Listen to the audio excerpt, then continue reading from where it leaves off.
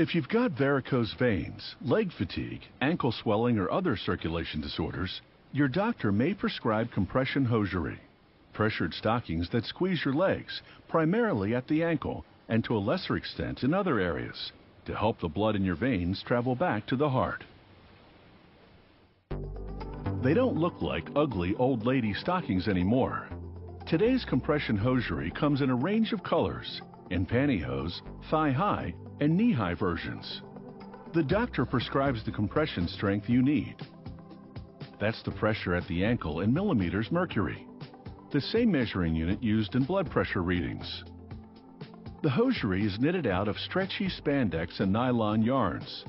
The computerized knitting machine interlocks yarn strands vertically and horizontally. This two-direction knit gives the stocking a two-way stretch. However, it's the horizontal yarn in the knit that provides the doctor's strength prescription. They program the knitting machine to produce a run of a specific size and prescription. It automatically varies the stitch and yarn tension to apply 100% of the prescribed pressure at the ankle, 65% at the calf, and 30% at the thigh. Stronger pressure at the bottom point forces blood upward toward the heart. The machine outputs stocking-length tubes, which sewers skillfully transform into the final shape.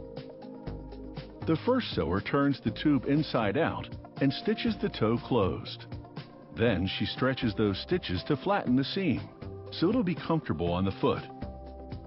If they're making pantyhose, another sewer slits that tube partway down the inside of the leg, so it can be joined to another leg. The next sewer takes a leg and stitches it to a triangular cotton gusset, which forms the crotch of the pantyhose. These are maternity hose, so she also sews in a stretchy stomach panel.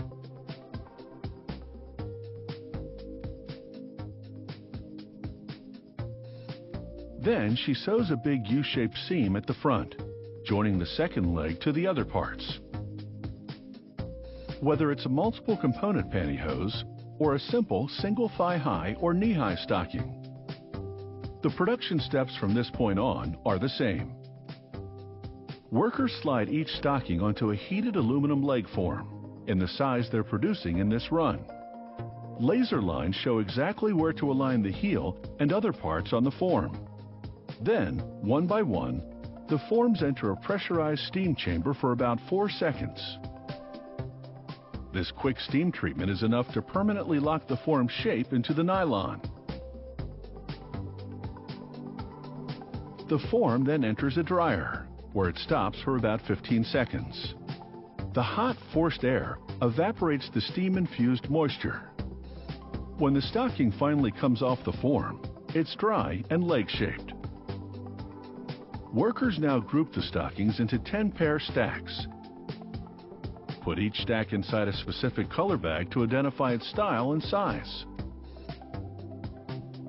Then load the bags in this high-tech dye machine. They key in the program which automatically controls every aspect of dyeing the stockings, from water levels and temperature to dye injection. For 1 hour, the machine washes the stockings. Then, over the next 5 hours, it dyes them, adding chemicals to make the water acidic, which draws the dye, like a sponge, permanently into the yarn fibers. The compression stockings, knit, sewn, shaped, and dyed, are now ready to be inspected and packaged. The factory pulls a set number of random samples per day from the production line and tests them on this extension machine. It stretches the hose to test the tensile strength and to measure the compression at the different points of the leg. Every single pair of stockings undergoes a visual inspection prior to packaging.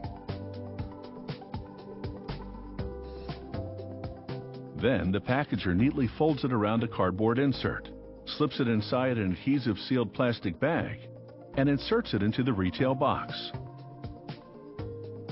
Compression stockings are classified as a medical device. The sealed bag assures the customer that the stockings are a brand new, unused pair and therefore hygienic.